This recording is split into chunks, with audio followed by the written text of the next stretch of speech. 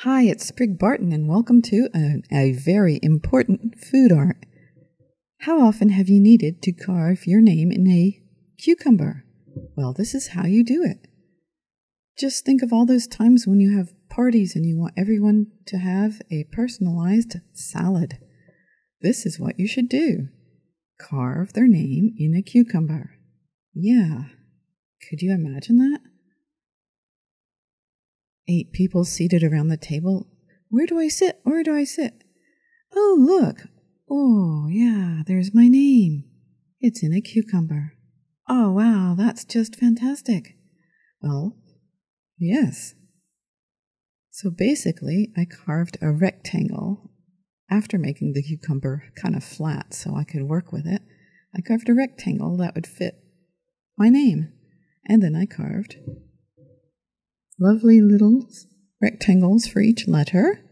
And here now I'm working on the S.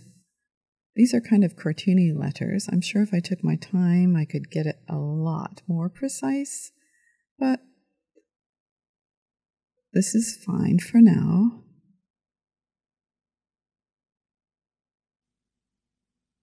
Yes, a sprig. Sprig starts with S.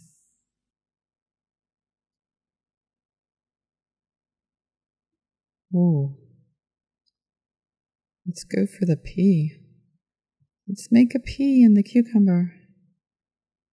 A P's easier than an S, isn't it?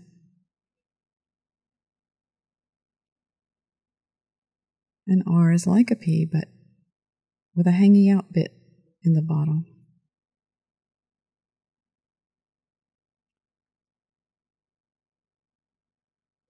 Yes. See, if I can do this, you can do this. You probably are really excited about this idea, and I'll just make sure you have a cucumber on hand so you can get one ready for dinner.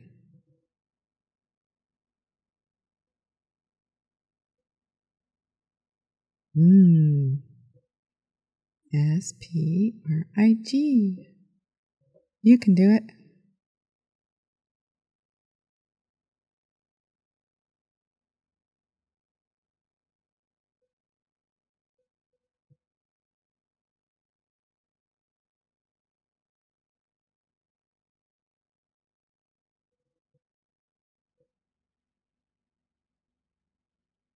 Ooh, looking good. Just about done there, isn't it?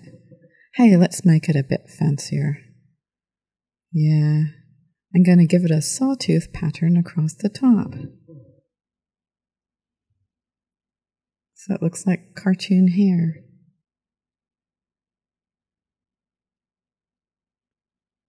This will only take a minute.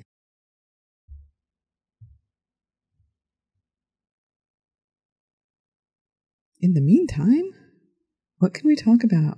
Oh yeah, all these little bits of cucumber. You can toss them away, or you can eat them right now and feel like you've had your greens for the day.